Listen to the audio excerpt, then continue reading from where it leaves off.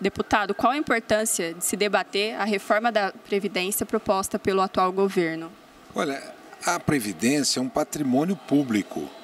Ao mesmo tempo, é o maior programa de proteção social que tem no Brasil, de distribuição de renda e de proteção do idoso. Assim, pertence ao povo brasileiro, é uma conquista de 100 anos do povo brasileiro. E esta Previdência está sendo desmontada pelo governo Bolsonaro.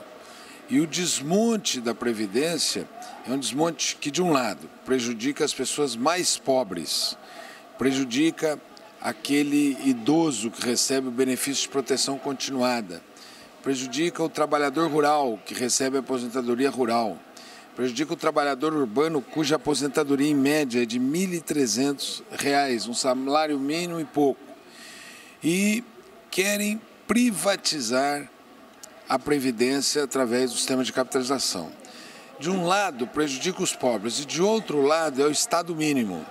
É o Estado mínimo que não valoriza o servidor público, que não valoriza o servidor público que tem no Estado a sua carreira e querem atacar igualmente o serviço público. E é por esta razão que nós temos que não só discutir essa proposta, como esclarecê-la para o povo brasileiro, já que tem uma guerra de comunicação na cabeça do povo brasileiro e de mentiras, né?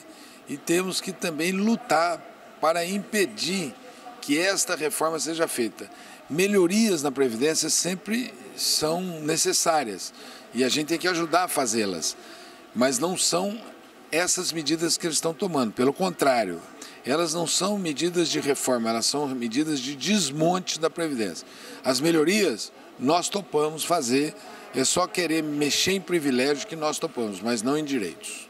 E a reforma tributária solidária é uma alternativa a essa proposta? É isso, nós somos uma sociedade profundamente desigual, com a renda muito concentrada na mão de pouca gente, e muita gente sem renda.